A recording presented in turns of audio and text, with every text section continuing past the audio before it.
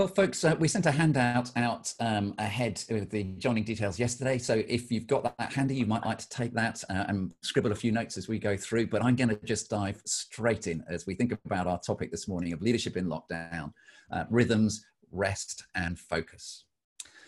Exercising leadership in a crisis demands several things of us, invites three particular things of us.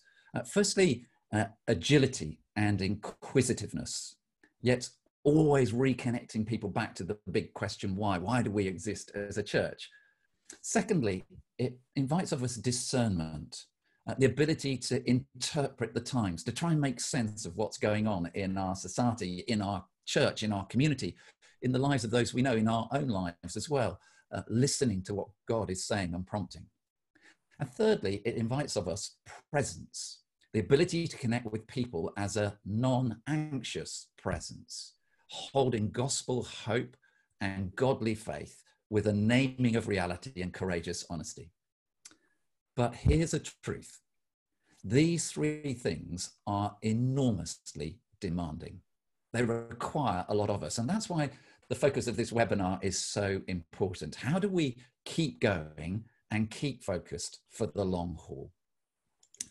I love this passage in Acts where Paul is speaking to the Ephesian elders as he departs from them, says all sorts of fascinating things. He admits to tears as he serves the Lord, as he seeks to encourage others to turn to God.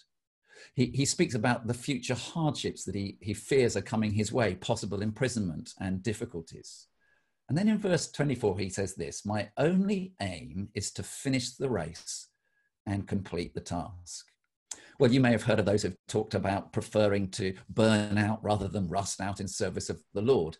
But here Paul offers us a third alternative, which is to pace out.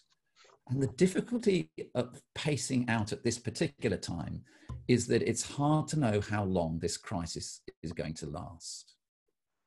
So if I may, I'd like to ask a few personal questions of you. How are you doing at this time?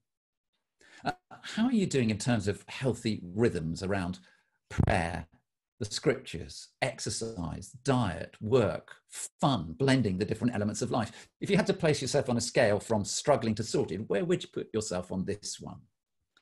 How are you doing in terms of good rest, taking a Sabbath, working from a place of rest, holidays and sleep? Where would you put yourself on a scale from struggling to sorted? And how are you doing in terms of motivation and focus, productivity, fruitfulness, the ability to get on with stuff?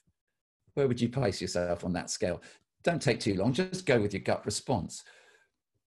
Well, wherever you've placed yourself, my hope is that something of this next hour that we've got together will actually enable us to move just a little bit further in this direction. And if you're in that category where everything is sorted in all three areas, life is beautifully blended, you're personally full of energy, highly motivated with a clear focus on what to do, great. But I hope this webinar still will be helpful as you reflect on how to support others of us who are struggling and are not quite so sorted. And if you are struggling, believe me, you're in good company. All the research amongst church leaders shows today that many of us are exhausted and struggling with issues of focus. And there are obvious reasons why. Let me suggest four. Change. The amount of change that we have experienced has significantly increased over these last 12 weeks. And it's change that has been imposed on us, and change is stressful. There's been a decrease in our normal rhythms. A colleague of mine said recently, we rely instinctively on repeatable rhythms. When they're broken, it affects us. And many of our normal rhythms have gone. It's as simple as just going to the coffee shop each day to get our cup of coffee. Uncertainty has increased. And with that, anxiety increases. So it's harder to focus. Unpredictability increases. So we think it's not worth being proactive about anything. Complexity increases, so we struggle with energy because everything is more draining. And then fourthly, there's been a decrease in normal social contact. Those of you who know me will know that I'm a mad extrovert, and I'm finding just not meeting people really hard work. But actually my introvert friends say they've had enough of it as well. They're longing to get back to some more normal social contact. So by way of aiding us in our reflection, let's find out how we're doing. And I'm going to put up a little poll on the screen and invite you to answer the questions that come up. There are 5 questions, and you'll be able to choose just one option for each of the questions, and you'll need to scroll down through to the bottom to see the next one. Question number 1 there is, which of these words most resonates with you at this time? Don't overthink it, just go with your gut response. This is a poll we did last month, and we're tracking where leaders in churches are at this time. So just go with your gut response, click on the relevant word, and then scroll down and you'll see there's, where are you on a scale of 1 to 5, where 1 equals struggling and 5 equals sorted for healthy rhythms. And then scroll down and you'll see the 3rd question, same scale for good rest. Scroll down, same one for fruitful focus. And then a question about holidays. And then when you finish, just hit submit and your poll, your results will be recorded. So just take about a minute to do this. About 12% of you have already done it, which is great. Keep going. Just go with your gut response. Don't overthink. And I'm afraid some of you may not be able to do it. We're aware that on some devices, polls don't work, but the majority of you should be able to. Apologies to those who can't. That's great. That's about 50% of us do it. Just about 30 more seconds. And we'll just see where we are as we reflect individually and where we are as a group. That's fab. That's 70% of us done. Just 15 more seconds. Work your way through down to the bottom and then submit when you get there. Just 5 more seconds just for the last 10% of you to get the poll concluded. 4, 3, 2, 1. Great. Thanks so much for doing that. I'm sure you'd love to see the results, but I'm not going to show you them now. I'll show you them a little later on. And they are, as I can see, fascinating. We'll come back to them. So let me, if I may, offer 3 thoughts about things that might help us with the realities of what we're facing. They're rather obvious ones, but I think sometimes it's helpful to return to basics at a time like this. Here's my first suggestion. To review and refresh our rhythms. It's easy to lose connection with helpful rhythms that have served us well in the past when a crisis hits. It's also easy to get stuck in rhythms that may have served us well in the first 12 weeks of this crisis, but are not serving us so well now. And if we can be frank, it's also easy to have lost all sense of rhythm in this crisis. So now is a good time to review. Here's a suggestion. Take 15 minutes each week to review and refresh your rhythms. What is working well?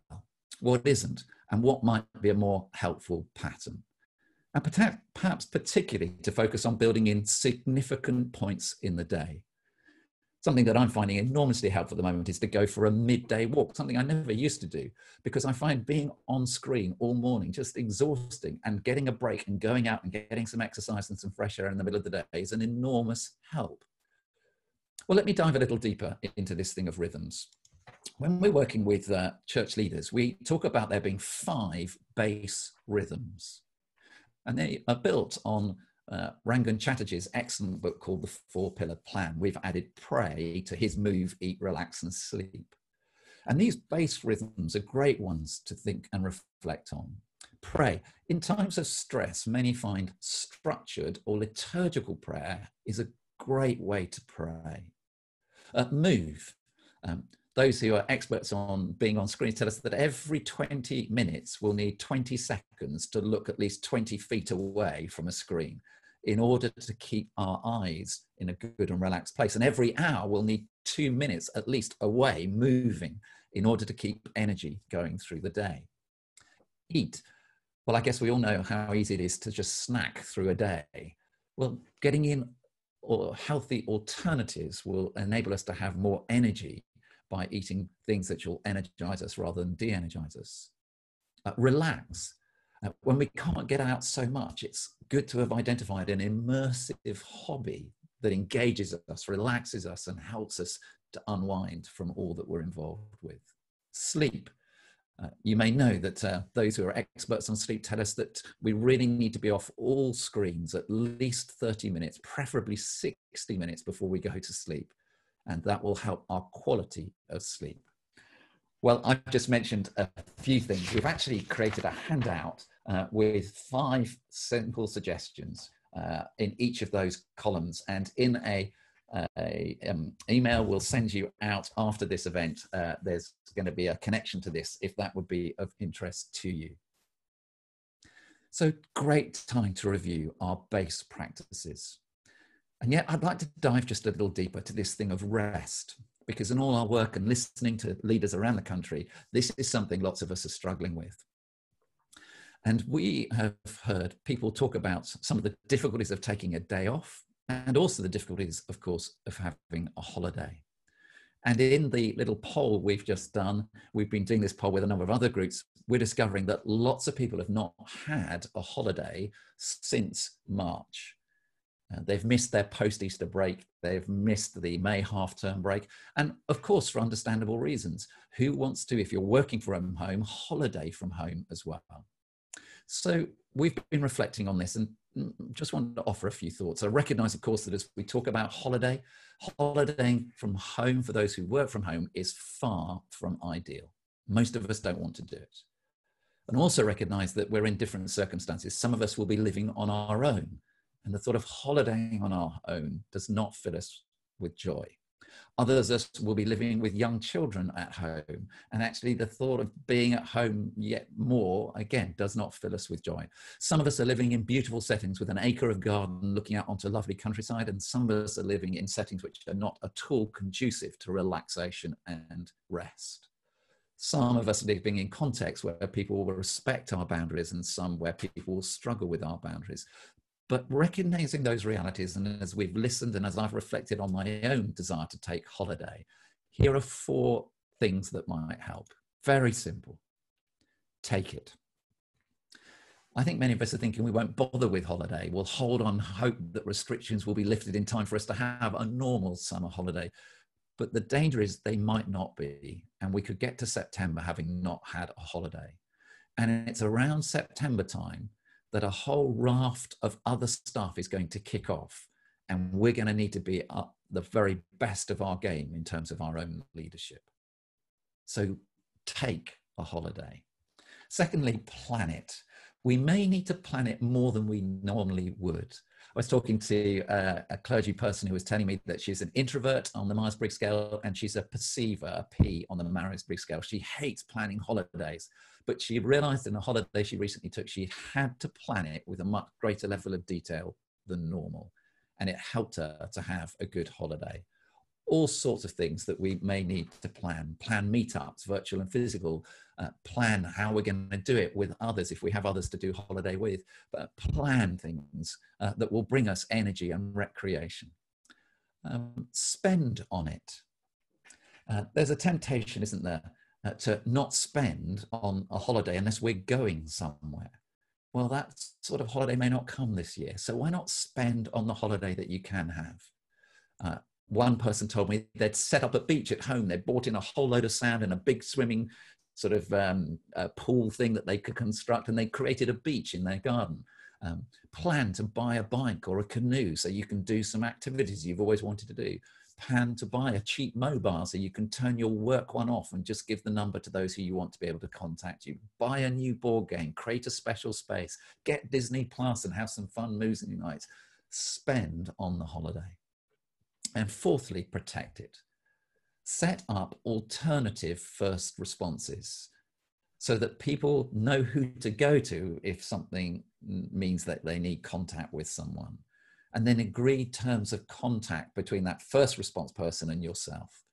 If you work from home, put a lock on the study door. I had one clergy person who literally bought a clasp and a padlock and gave the key to someone else. Make sure you turn off your phone so you can't be interrupted. Protect it, because you'll need this holiday just as much, if not more so, than taking a normal holiday. Well, we've written, listening to other people, we've written a little guide to holidays, and again, we'll give you access to that. It's actually on the Padlet board as well. So the first thing to do is to review and refresh our rhythms. In much shorter way, let me mention two other big things. Keep in touch with yourself. Self-awareness is at the heart of good leadership, and we're all impacted by what is happening physically, emotionally, spiritually, mentally, relationally. So we need to keep in touch with what's going on in here. And there are several things that can help us in healthy self-reflection. Engagement daily with the scriptures, journaling, reflective writing is a great way to aid self-reflection. And again, we've created a little guide which we've posted on the Padlet board to help with that if you've not done it before. The examine as a way of praying at the end of the day to reflect in a prayerful way on what has gone on through the day. And then fourthly, conversation with others, key people in our lives to chat about how are we really doing, what's going on inside us, to keep in touch with ourselves. And if I may, practice a little bit of self-compassion. It's okay not to be okay. I was talking to another church leader and she was telling me that 3 days into a holiday she had recently, she was doing fine. And then on the fourth day, she found herself in tears for the whole day as things just caught up with her, the losses, the grief, the struggles, the uncertainties. And she spent a day in tears. She said it was actually an enormously helpful experience because she realized what was going on inside herself and gave herself time to process it. Let's be compassionate with ourselves and let's keep in touch with what's actually going on. And then lastly, order what you can order. If we're struggling with focus and motivation, we're not alone. Many are. And I love that Anglican prayer that we pray as part of daily prayers, our morning prayer, where we ask God to order us in all our doings to do that which is right in your own eyes. Well, it's hard to do that when everything is kicking off around us. But here are two little tools that might help us with the ordering of what we can order. The first is called Circle of Influence and Circle of Concern. Take a large piece of paper and draw two circles on it. The first label Circle of Influence, and the second label Circle of Concern.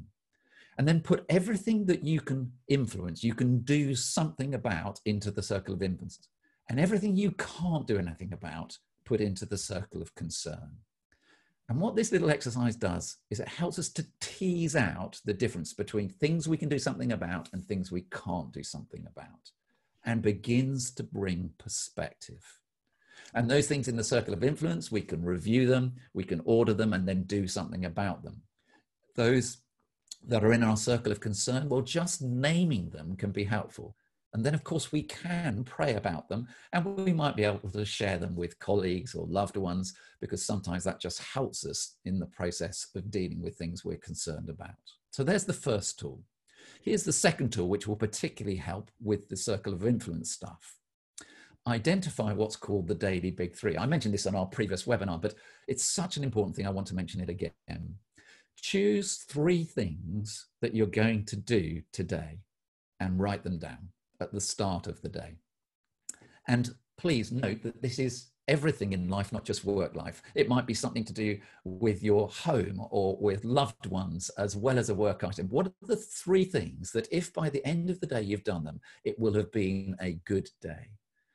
Write them down at the start of the day and it will bring focus to your day. I find when I do this, I am nearly always able to get those 3 things done. I get a whole bunch of other stuff done as well, but I get those 3 things done.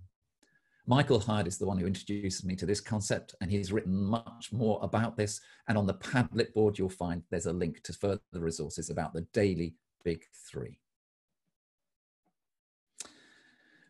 So as we reflect on leadership in lockdown, on keeping focused and keeping going for the long haul, or to use Paul's words, to run the race before us and complete the task, there is no doubt it's a challenging task.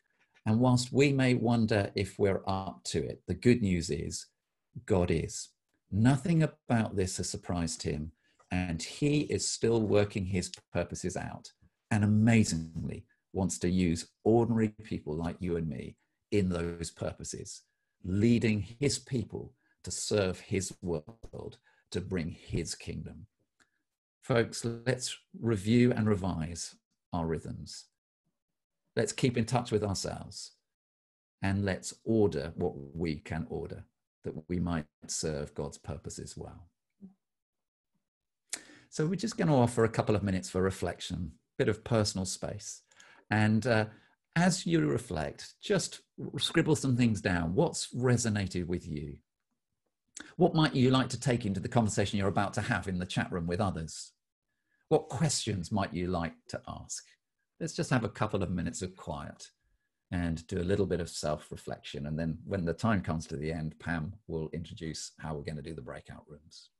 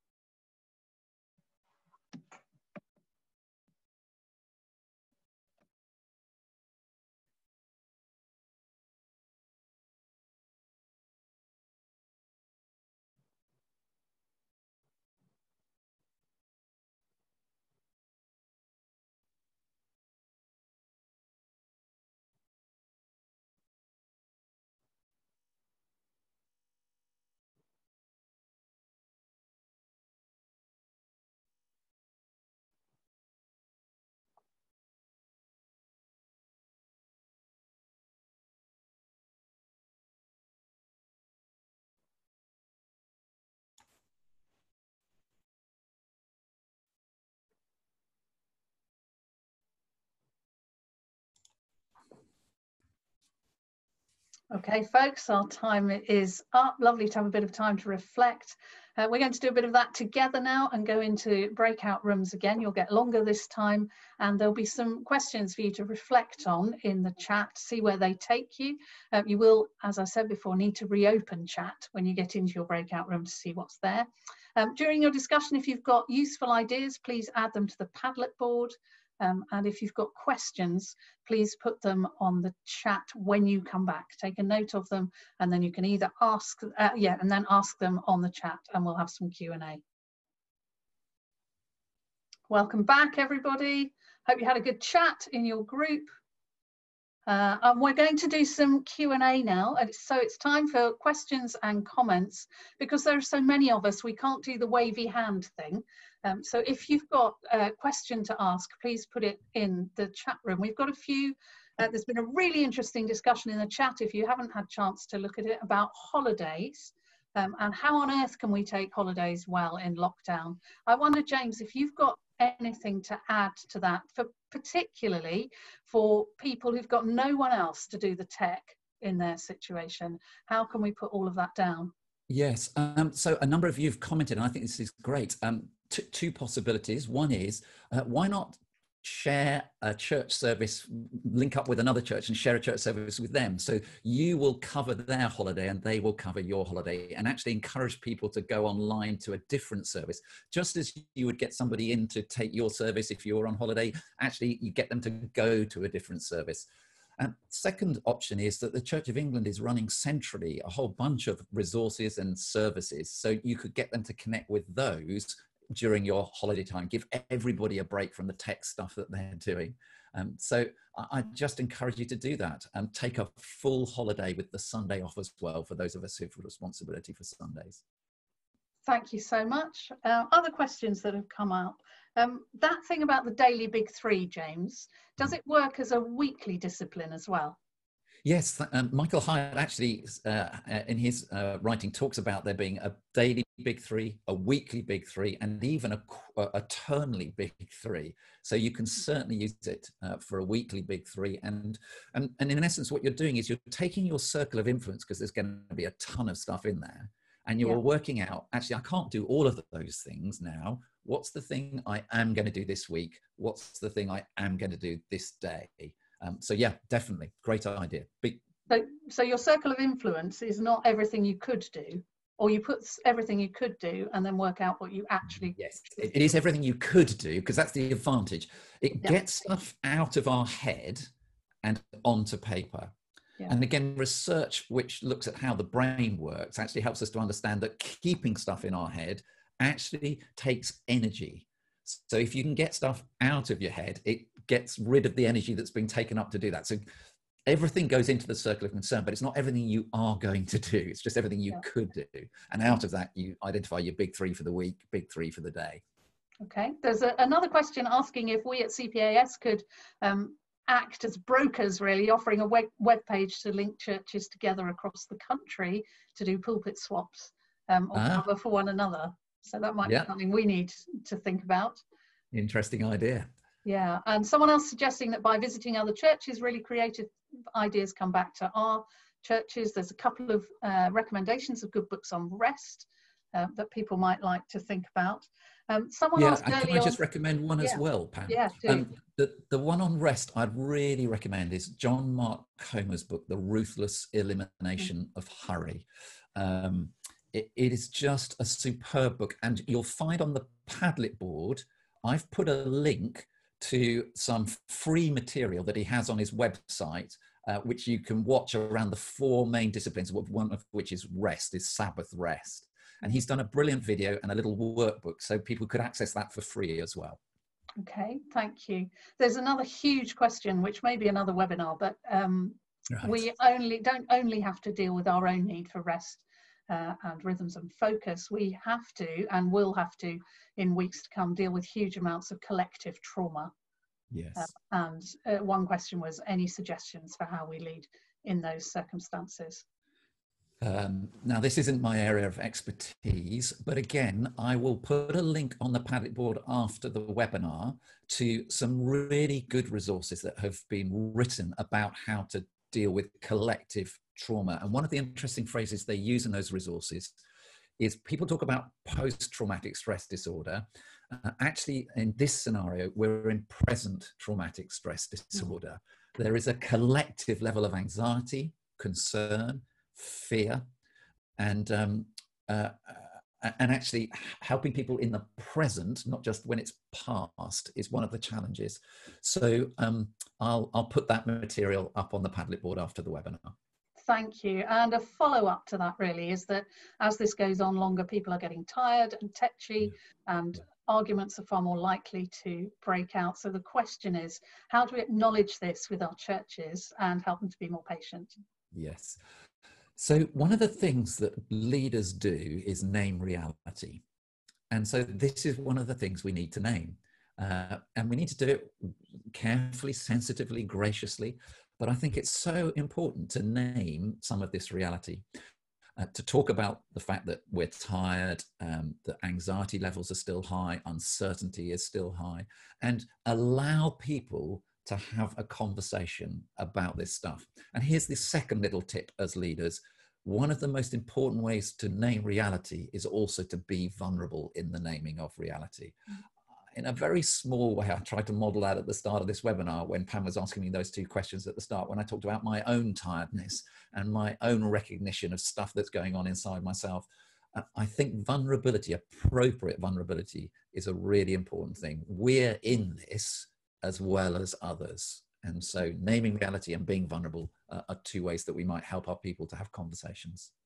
Also, people are feeling, I've had 2 conversations so far in this webinar about people feeling a double whammy with the Black Lives Matter thing, which is something that is so huge and so important. And yet it comes at a point when a lot of people are exhausted. How can we begin to process that as well as everything else?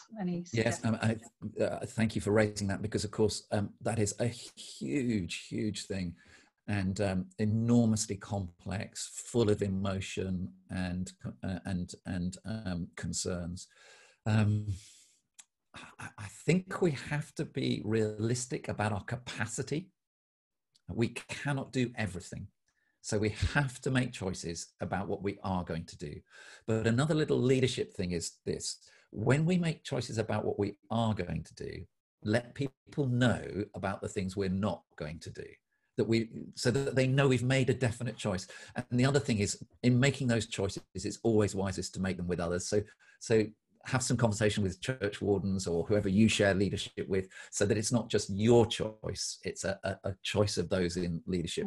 It'll be a wiser choice, and you'll have a bit of support for those who won't agree with your choice, and people won't agree. The other little resource that I've just started is the book, We Need to Talk About Race. And I think if you want to explore Black Lives Matter a little bit further, Ben Lindsay, I think is the name of the author, We Need to Talk About Race. It's actually on the SPCK website for 99p as a download ebook, and is one of the books lots of folks recommend around this topic. So that might be worth having a look at if you want to think about it a little further. Again, have a look at the chat for advice too about how to help people who are offline. Another question: I've noticed people in my congregation are being more than normally grumbly. Any advice on how to respond as a leader? Yes. Well, a little bit of what I said earlier on about name that as a reality, so that people actually can recognize, yeah, we are feeling a bit grotty and grumbly. There's been a term which has been given to it. It's called COVID blues. And there are 2 Harvest Business Review articles that I've put in the email resource that you can pick up after this webinar that are writing about that reality. So it is a reality. Let's name it. And let's invite people to step up, to give of their best, to exercise the one another's of the New Testament, to forgive one another, be patient with one another, sing psalms, and actually we can't do that one, to encourage one another, to love one another, because it's the one another's of the New Testament that will enable us to act as God's people. And the only way we can do that is to be dependent on God's Spirit. Humanly, this is not easy, but the Spirit of God can do amazing things in us. So let's invite people to be prayerful, dependent on the Spirit, to step up and do their best to live by the one another's of the New Testament as well. Earlier on in the chat, someone mentioned that the Bishop of Liverpool has recommended that their clergy should have 2 days off a week, not just one, over the next 2 or 3 weeks. The question was, which I don't think we can answer, is have other bishops been saying the same thing? Yes, the Bishop of Peterborough has done the same thing. So I know 2 bishops who have done that. And I think I've heard of 1 or 2 others have suggested, take care of yourself, self-care being an important part. So good for the Bishop of Liverpool for naming that. I think that's a good thing to do. And I'd actually, Pam, it might be worth us just sharing the results of the poll at this point before we forget, because I want to just mention something from that. So I'm going to pop them up on the screen for you. And you'll let me just mention a couple of things about each of them. You'll need to scroll down to see the results of the later questions. Interesting, folks, that last month when we did question 1, energized was the highest response overall. As we're doing this poll this month, exhausted is. I'm not surprised by that, but it is interesting to see it being reflected in the poll. Second question, in terms of healthy rhythms, overall, we're not doing too badly, which is great to see. Although, of course, some of us are struggling more than others. In terms of good rest, a bit more mixed there. Some good, some not so good, some struggling, inevitably. In terms of fruitful focus, again, quite a challenge there. But here is the really stunning result. 70% of us have not taken a holiday since March, and 12% of us who did only managed some of it.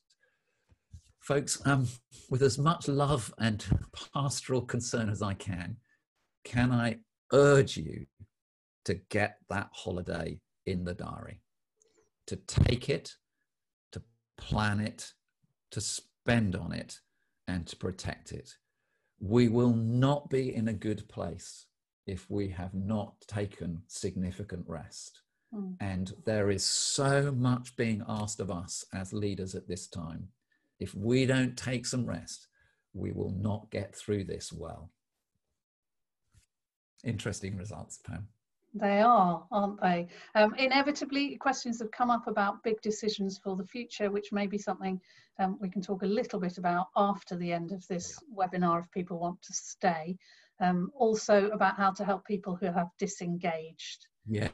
But again, Yeah, do you want to just quickly say something about that before we finish? Yes, so the results of surveys both here and overseas are showing that around 20 to 30% of regular attenders have not engaged at all with online worship. So there is a really important thing that we're going to need to do to re-engage those people. And if you'd like to talk a little bit more about that, we're going to have to draw this part of the webinar to a close, but I'd love to talk more about that after the end of the formal part of the webinar. Great. Well, thank you folks for coming. It's been really good to be with you. I hope we've given you some things to think about, things that have helped you, things that inspire you and fuel you. Remember that you can find really good useful stuff in the chat, so you might want to look at that before you go. James and I are going to hang around for the next 30 minutes. If you want to stay, you're very welcome to chat about more things. There is a feedback form. It would help us enormously because this is a new adventure for us doing webinars. It would be really helpful if you could fill that in before you disappear. And before we go, shall we just commit each other to God and to pray for his Spirit to fill us. Pam, just before we pray, it might be worth just mentioning the feedback form is linked in the chat. So you'll find the link in the chat. And also there's a link to a resource page following this with some of the resources that I've mentioned, and you can download that before you leave. Just worth mentioning. They're there in the chat. You might have to scroll up to find them now because people are making great comments, but they're there. Okay, thank you so much. Let's pray. Breathe in us, Holy Spirit, that our focus may be holy. Act in us, Holy Spirit, that our work rhythms may be holy. Draw our hearts, Holy Spirit, that we may rest well in your holiness. Guard us then, Holy Spirit, that we may be holy in your sight. For the glory of God our Father, and in the name of our Saviour Jesus. Amen. Amen.